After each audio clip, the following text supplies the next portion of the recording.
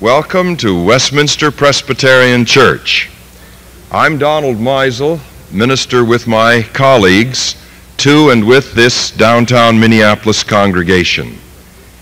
In this second year of sponsoring these noontime forums, town hall forums, our overarching theme remains the same: Voices of Conscience, Key Issues in Ethical Perspective.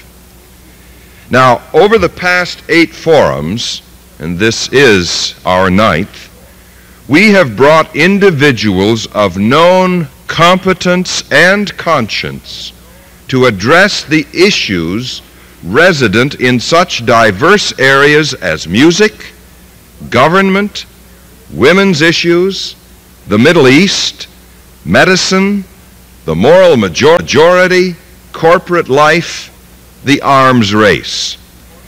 Now, ultimately, all these issues, I think you will agree, are extensions of the condition of the human spirit, the individual human psyche. And so finally today, we have someone with us of known competence and moral perspective to talk about the most important of all frontiers, the inner frontier. Dr. Rollo May, widely respected psychoanalyst, is perhaps best known for his writings, including such books as The Meaning of Anxiety, Love and Will, The Courage to Create, and then just published in the last few weeks, Freedom and Destiny. And his theme today, appropriately, is the crisis of freedom. Dr. May, we did not order this weather, but the climate for your reception here today just couldn't be better. We welcome you. Let me help you. It's all right. All right? Yeah, you take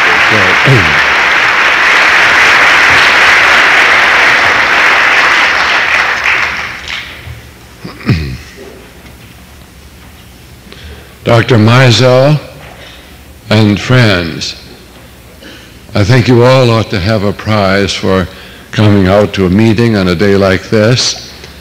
But I hope that our topic this morning, which to me is fascinating, will be of sufficient interest to you so that will do as your prize. Human freedom is a tremendously significant aspect. It's what makes us human beings compared to the rest of nature. Every other organ or aspect of our nature that we have has its own being, its own function, identical with its nature. That is, the eyes are made to see, and they see. The heart is made to pump blood. If we take values like beauty, we know what we mean when we say something is beautiful. But freedom is the great exception, because the nature of freedom is to change itself. The nature of freedom is that we cannot predict how it is going to show itself. This is why almost all of our definitions of freedom are negations. I am free tomorrow means I don't have to work tomorrow. I have no class, therefore I am free. And one speaks of freedom always as a vacuum. Now, I'll come back to that in a moment. But this is what makes freedom so fascinating, the impossibility of predicting it. What makes freedom so fascinating and so tremendously important and also so dangerous. Freedom, I believe, is the most loved word in our vocabulary. Freedom is the capacity of each person to develop to his or her full potentialities. It's also the basis of our values. If someone says, for example, that he or she loves us, if he is not free to say that, we do not value the love. because it probably is simply dependence or a conformity. Or take honesty. If someone, like Benjamin Franklin said, honesty is the best policy. Well, if honesty is a good policy, it's not honesty at all. It's not an aspect of ethics or values. It's simply good business. The value of honesty lies when one can make an honest decision or statement even though it goes against his monetary gain. Now, in our tradition, with freedom as our most precious word and our most precious experience, there is, in the last few decades, a very sharp paradox, because freedom is very much mocked in our society. It's as though when somebody talks about freedom, they're trying to put something over on us. Someone in a commencement address uses the word freedom. We yawn and look around to see what he's trying to fool us with.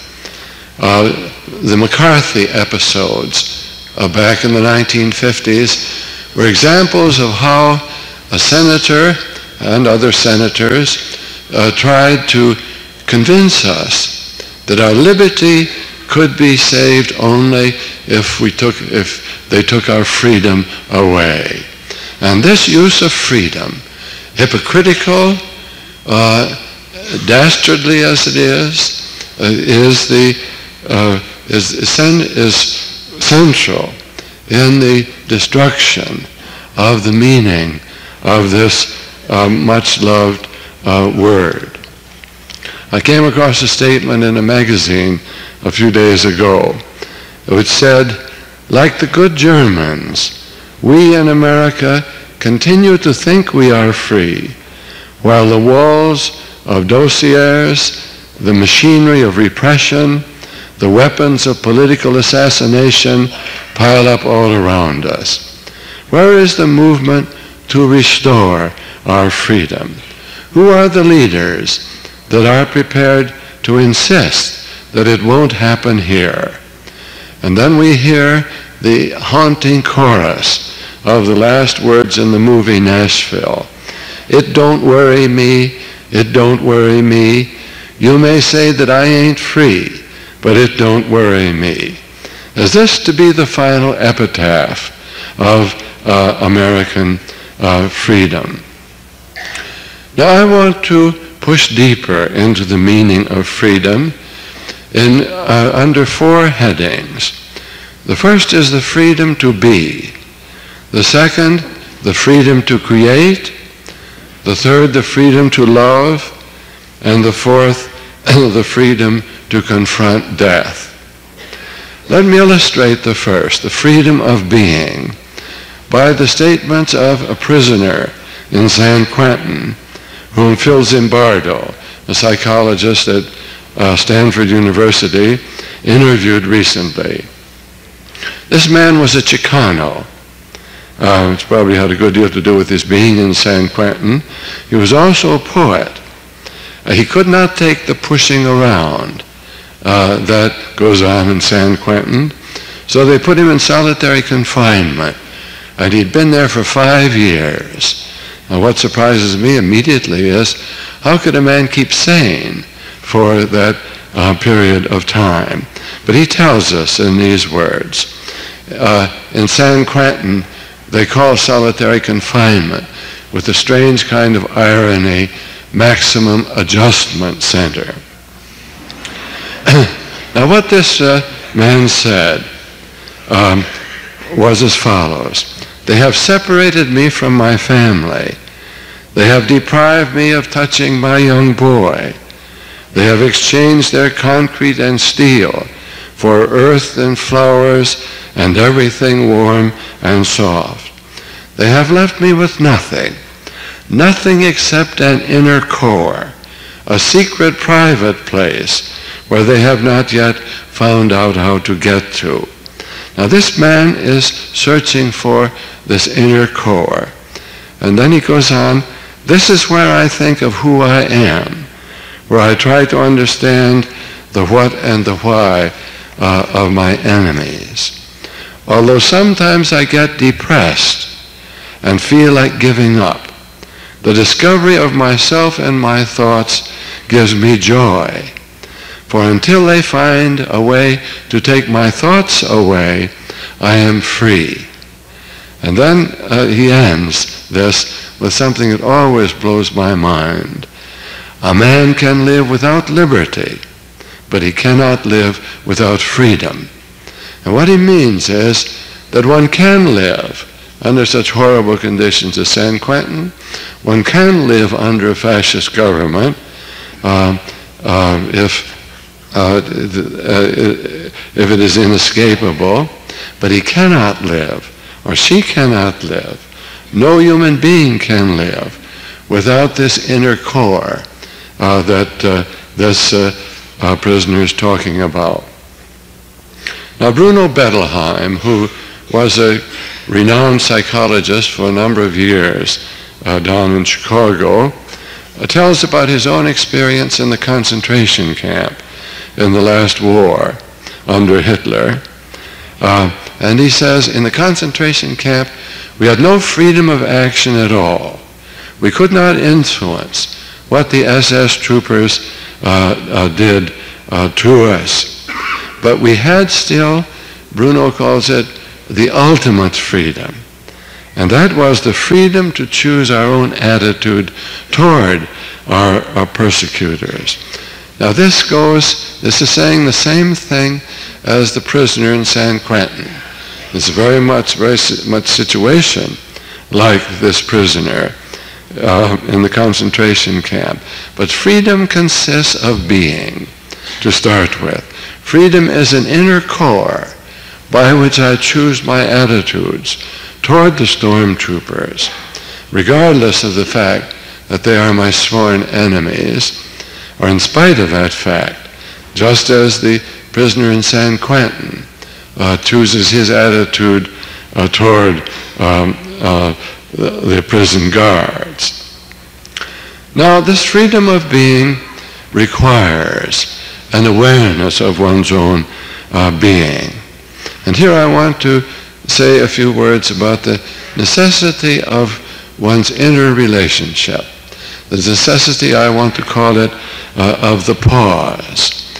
And the pause is the time when the prisoner in San Quentin thinks about, as he says, his enemy and himself. It's the pause when Bettelheim draws together his own attitudes in the concentration camp.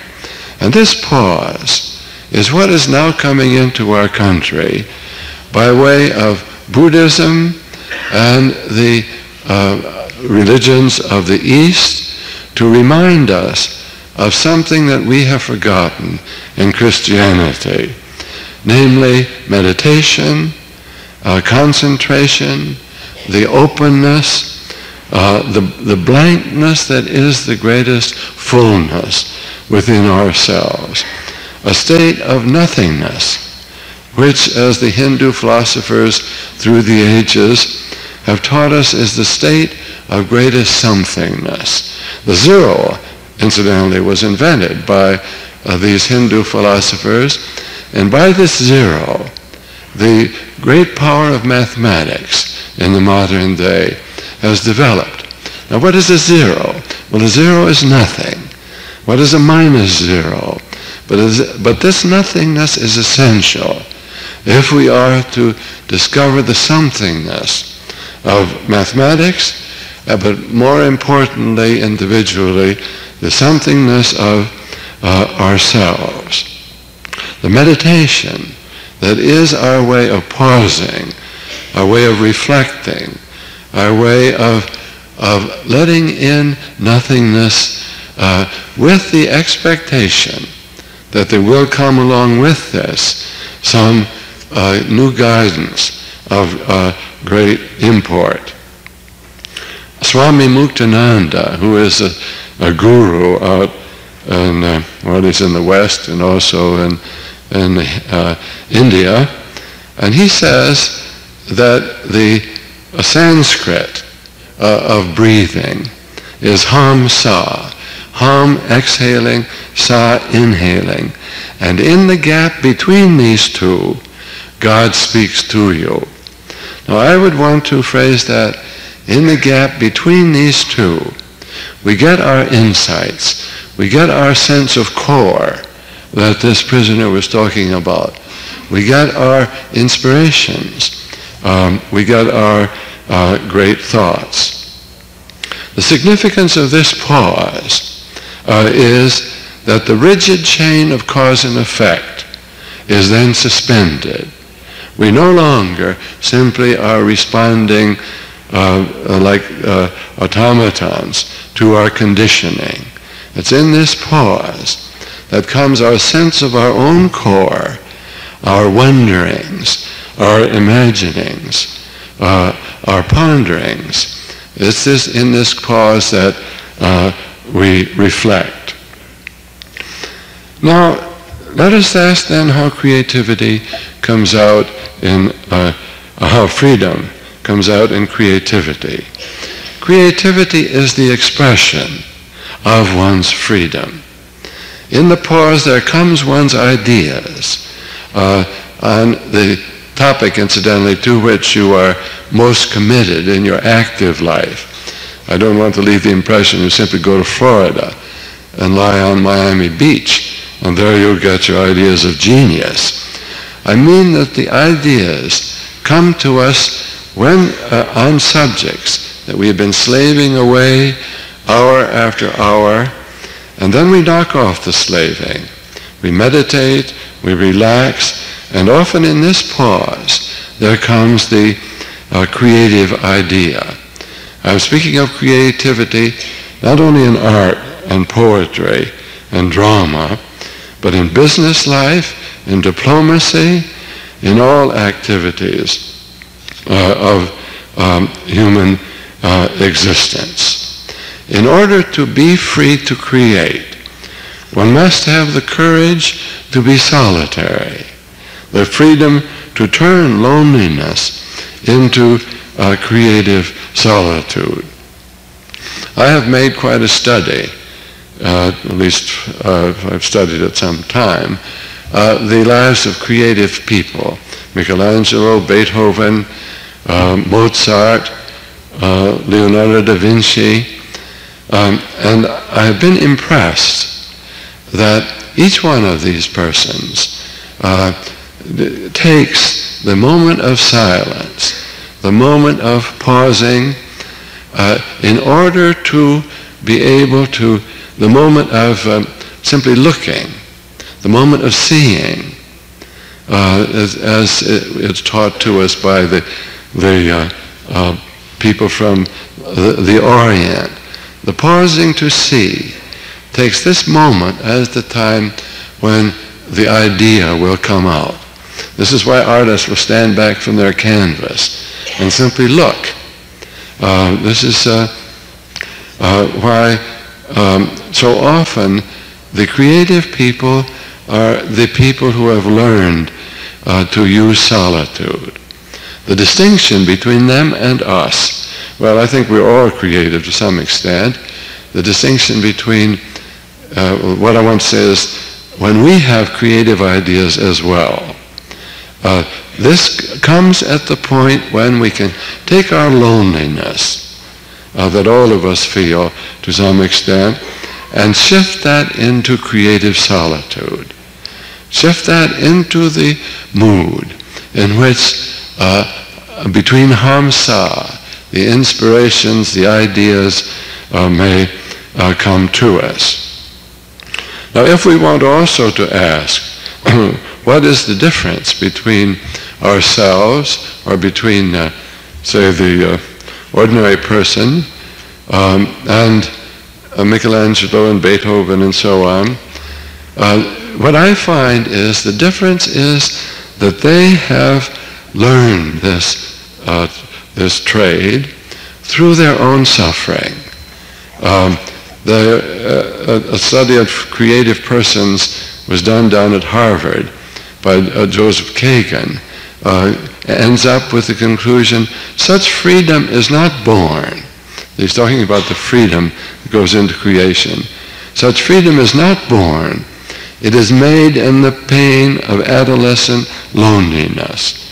It's made in the isolation of physical handicaps, or perhaps in the smug superiority of inherited title. Is what he is trying to say is the difficulties that we have to struggle with are precisely the way that we develop the freedom to change our loneliness into a creative solitude, and then to use this solitude for our creative works. Picasso used to get up in the middle of a meal, say there were important dinner guests there, at least important to his wife and family. He would get up in the middle of the meal and go into his studio. Now, this is why creative people so often seem ruthless. I once invited to dinner at my place when I lived in New York Mark Tobey, who was a very important modern artist from Seattle. And Mark Tobey, during the meal, would suddenly start to hum. Now, that's not what you do at a dinner, but it's what Mark Tobey does.